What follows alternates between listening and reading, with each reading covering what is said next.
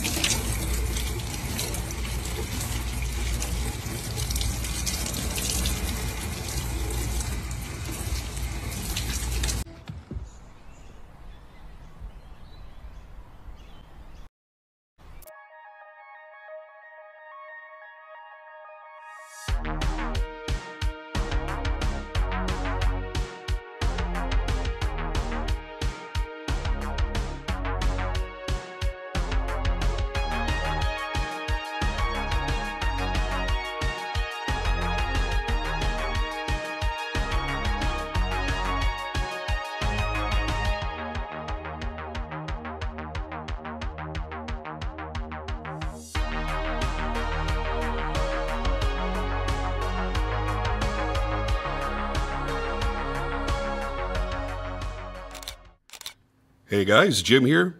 Welcome in once again. Let's take a look at something outside of my typical EDC knife / tactical folding content, and let's talk about something that most everyone can and will use often, a chef's knife.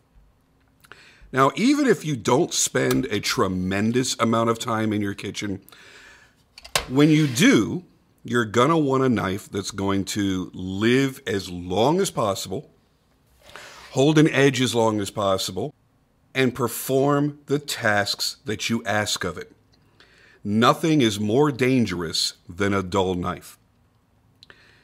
Number one, you're applying more pressure with a dull knife, and that's more opportunities for you to slip and cut the hell out of yourself. The other thing is you can actually damage some of the food ingredients that you're cutting up and chopping up and slicing up and putting into your food. You can bruise tomatoes, you can do all kinds of stuff to even change the flavor profile of the food that you're cutting. So you want something with a good long-lasting edge, you want something with high corrosion resistance, and you want something that you're not breaking the bank for.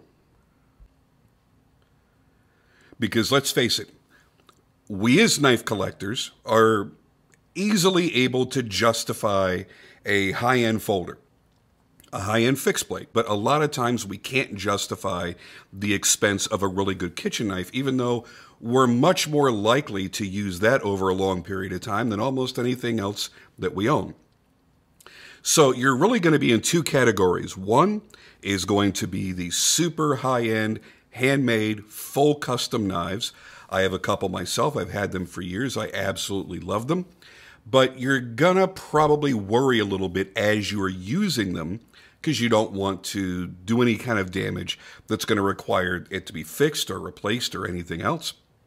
And you also worry about somebody else coming along behind you and cleaning that knife and not properly maintaining it, allowing it to rust or corrode, especially if it's a high carbon steel. Now, the flip side of that is what most people do. They go to a big box store, they go to a cutlery store, and they buy a cheap butcher block, or they just buy a cheap individual chef knife, maybe utility knife, maybe petty knife, and they spend as little as possible because they know that the knife is not going to last them long, the edge isn't going to last very long, it's going to hold up for crap, and they're going to end up replacing it. So what happens is they'll buy that $75 or $100 knife 2, 3, 4, 5, maybe 10 times throughout their adult lifetime. Now, while that's not generally going to equal the amount of money spent in a high-end custom, it would certainly allow for somebody to buy into this. This is the Serene Kitchen Co. chef knife in MagnaCut. Oh yeah, MagnaCut. That's something I don't recall seeing any kitchen cutlery ever being made in. This is something born of the EDC community, of the tactical community.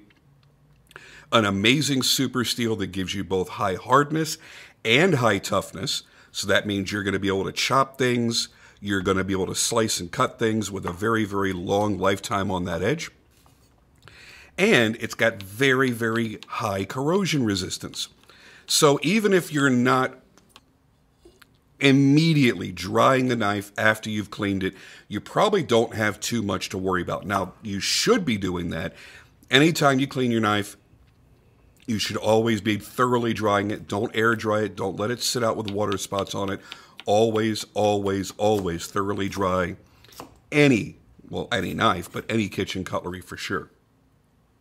Another thing that I really like about this is the scales. This is made of Ultrex SureTouch G10. Now, we're used to G10 being a very hard, very smooth, very slick scale material. This has a rubberized feeling to it, rubberized texture. So now you've got the resilience of G10, so you don't have to worry about any acidic juices or anything else breaking down that material. You don't have to worry about getting blood on it or any kind of gravies or anything that it might encounter as you throw it down on your counter in your kitchen while you're preparing your meals. You've got a very resilient material, and it's antimicrobial, believe it or not, and that was the main reason that they chose this material for this knife. Now, the other big deal about this is it's very, very grippy. It's very easy to hold on to. And the way they've shaped the scale fronts with this taper allow you to do lots of little chopping, big chopping. You can do your low cuts, you could do your high cuts, slicing, and you've got the proper grip on the knife because it allows your hand to drop right down into the blade, and you've got the proper grip on the knife. Now, I'm one of those weirdos that even though I know that this is the way I'm supposed to be gripping a chef knife, a lot of times I'll start off with my finger on the back of the spine. Even though I know it actually doesn't give me any more control than having a pinch grip, for some reason my finger just tends to naturally land there. And they have crowned the spine nicely so that there's no sharp edges or hot spots, no matter how I choose to grip the knife. Another thing that I really like is right down here, right where my fingers are going to wrap around that choil. This is also nicely rounded with no harsh edges anywhere for me to come in contact with. So here you've got a knife that is 7 3/4 inches in the blade length. Typically, your chef knives are broken up into 6-inch, 8-inch, 10-inch, and there's even 12-inch. So this is a little bit of an odd size, 1/4 inch short of the medium size. But from what I've experienced, it's got really good balance, really good speed to the cutting, and it hasn't said no to anything that I've thrown at it. Now, I haven't done a hell of a lot with it. I've only had it in the house about a couple of weeks now. I've chopped up some fruit. I've chopped up some veggies and sliced a few things. Did phenomenal. Had zero complaints. And from what I can tell, between the time it was new and to the time I was done cutting up various things, I was still greeted with a nice sharp edge that was able to slice tomatoes very cleanly without bruising it, without pushing into the skin and denting it. It was fantastic.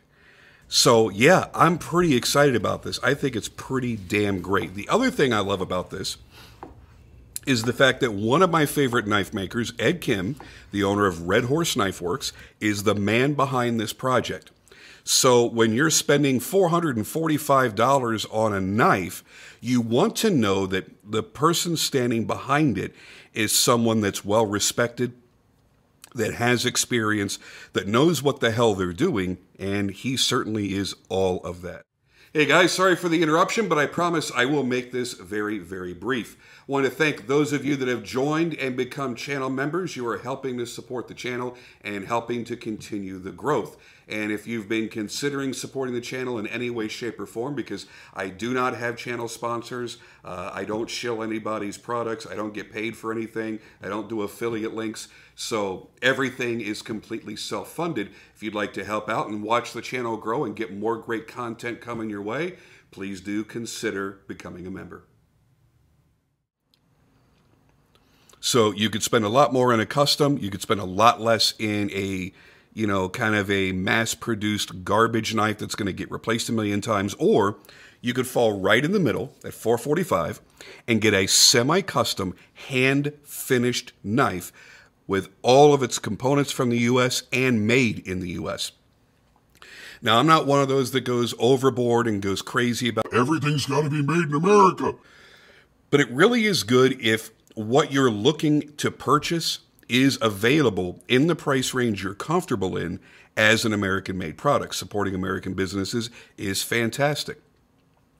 And Ed is a hell of a guy. He's got a great reputation in the industry as a knife maker, and he's got great designs. He's got great ideas. And I really think that he's going to have a hell of a success here. Just the fact that he was smart enough to take a super steel from the tactical or EDC community and bring it over into kitchen cutlery. Like I said, I don't recall anybody having done that before. I think that was one of the best possible ideas, because now you've got a knife that you don't have to be afraid of using, that you don't have to be afraid of maintenance, keeping clean, and not worrying about it really rusting or anything else. It's got a nice finish on here as well. Now, unfortunately, my mind is blanking. I know that there is a name for the grooves, the decorative grooves that you see here in the blade. They do serve a purpose, and if I can think of the name of it, I'll pop it up here on the screen somewhere. But as you're slicing through things, it'll create a little bit of an air pocket in here, and it'll allow things to stick less frequently to the blade. You're still going to get things that stick. I mean, especially your wetter things, your wetter vegetables and your wetter fruits. They're still going to stick a little bit, but it does help push things off of the blade as you're cutting through. So if you're wondering what that was all about, it's not just to look cool and aggressive. There is actually a reason for it. Plus, it's reducing some of the weight in the blade to give you the balance that you're going to want. Because you got to realize that's a big honking blade sitting out there. Even though it's thin blade stock, it's still a lot that's very far forward of the handle. So anything that can help with the balance is great. So as I mentioned, I've had a chance to chop, slice, cut a few things. I was playing with some pineapple, carrots, cucumber.